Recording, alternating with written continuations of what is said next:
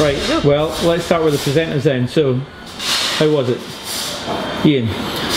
Pretty straightforward, pretty easy. Your table was the last to leave because you talked so much they didn't get served. You're standing there for ages going, they've not got the starters yet. They've not got the starters yet. I was like, have you actually asked them to do it? Yes, that's right. I realised I hadn't actually taken their stuff down on my notepad. But hard work, and sort of amazing how much you guys actually do. You never realise it. Really, but great fun. It was amazing fun, I absolutely loved it, but my feet are killing me. Technically, what's that called when all the plates... Hatch, alright, okay. The hatch. Sounds like Lost. No polar bear could survive over there, it's absolutely roasting.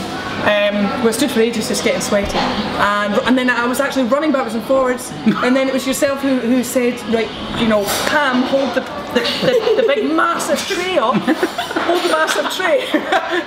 And I had tried it, but I was trying it and I was holding the edge. It's like that's no good because you didn't do it. So when it came to the desserts near the end of the night, I was like, right, let's hold it, let's go for it. And I went for it. And then I went kneel down to all the tables, and then I realised I couldn't. I was laughing, and I didn't want to laugh on the ice cream, and then I didn't know how to get the thing because it's a huge tray, so I'd kneel down and put it on the table, and then I realised you were behind me protecting the ice cream because it was flying all over the place. I thought it would be okay. I used to do this a lot, but I can't anymore. I thought I was on the ball, and then it was, oh wait a minute, they ordered drinks about 10 minutes ago, I'll go do that, and then I'd given people pudding without spoons, which wasn't very helpful. And in fact, most people's puddings and main courses and things ended up in front of them, and I had nothing to do with it. So that worked out well done. You were amazing. You should have seen Gemma clearing later on, just not even thinking about it. She was like balancing 15 plates, not arms, not head. Checking out. I was like, show off. That's a bit She stole my table as well, by the way, because I was too slow at serving them. She was like, well, I've taken table 23. I liked it. I really enjoyed it. These guys were amazing. Thanks very much. Yeah, thank you. These guys were amazing too. Oh, sorry. But it was good fun. Even putting things through on the till, just make sure it was right. You kept me right with that. You read my handwriting at one point. I didn't know what it was on the chip, but you know, it was fine.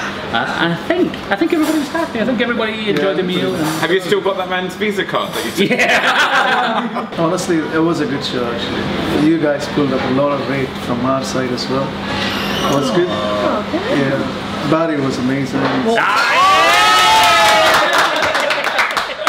No danger. Like he's got very sweaty forehead though. Yeah. I don't know if that's a risk. Biggest section. Biggest section. I had 3 tables. I had 3 tables. Oh, yeah, 3 tables. I had 2.5. Yeah. I'm glad to hear that Barry got the star waiter because at the very beginning, when we were all kind of holding back and being nervous, I just walked up to Barry and went, "You go first." Yeah, you did that.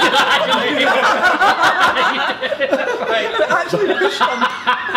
It was funny, but it was good. And you know what? I think we all enjoyed it. I'm grateful to you guys for letting us do it. Thank you. That was brilliant fun. We will be talking about it for days, I'm sure, and certainly remember it. Brilliant.